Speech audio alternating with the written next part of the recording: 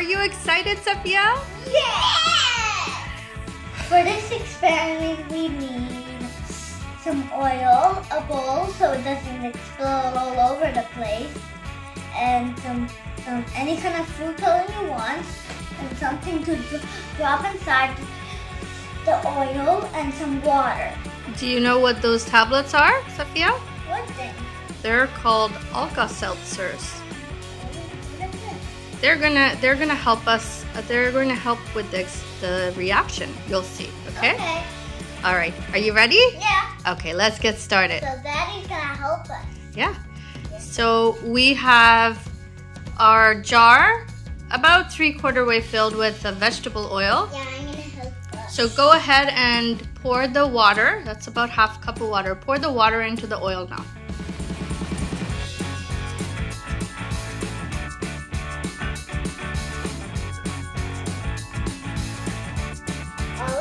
Yeah.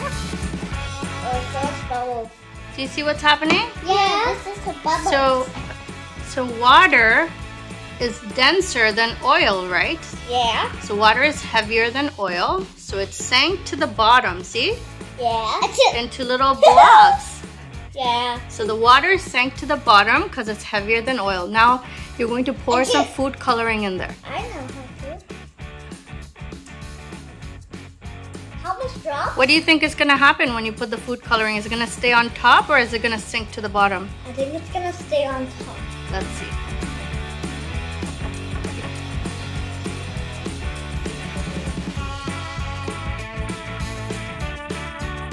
Oh, it's sinking. It's sinking. See? So food coloring is water-based. So it's denser than the oil, so it'll sink to the bottom and join the rest of the water blobs. Yeah. Okay, so now we're going to pour in some of the Alka-Seltzers. So go ahead and place them in the jar. You're thinking. You can pour a few more.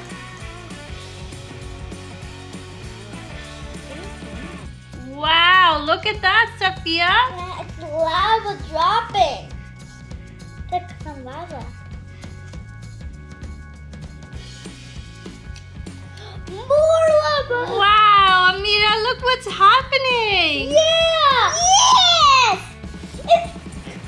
Oh my goodness, it's red and it's lava. It's red. Yeah, it's lava bubbles. It's lava bubbles. And lava. Ah, I'm gonna run away. Ah, it's gonna run away. Oh my goodness. It looks like water. Yeah, but it's lava. It's lava. Yeah.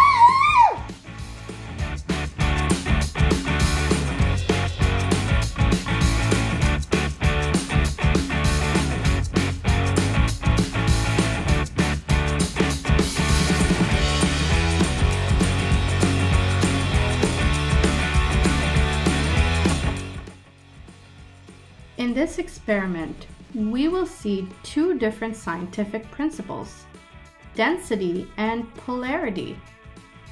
Density is the measurement of how compact a substance is, or how much of it fits in a certain amount of space. If you measure an equal amount of oil and water, you'll find that water is heavier than the same amount of oil. This is because water molecules are packed more tightly together. A cup of water actually has more mass than a cup of oil. Because water is more dense than oil, it will sink to the bottom when the two are put together in the same container. The second principle we'll see is polarity. Polarity prevents the oil and water from mixing together.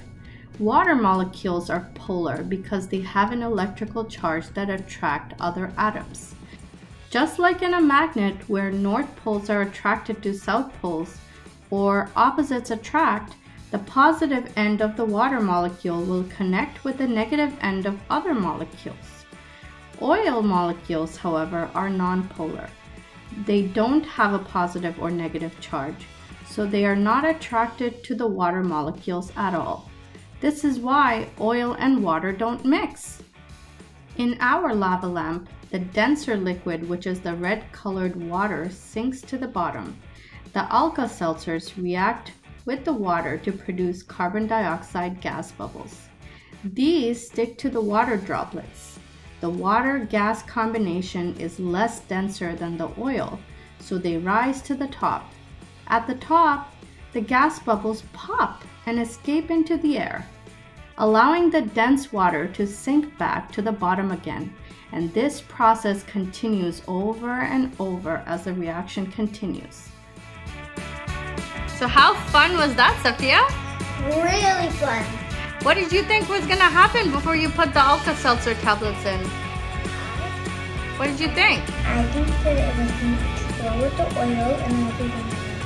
Oh, well, it did explode a little, but that's why we didn't fill up our jar all the way, right? So it wouldn't overflow. That was so much fun. Thank you for watching, friends. I hope you liked this video. I had so much fun doing this experiment with you. Bye! Subscribe for more fun videos.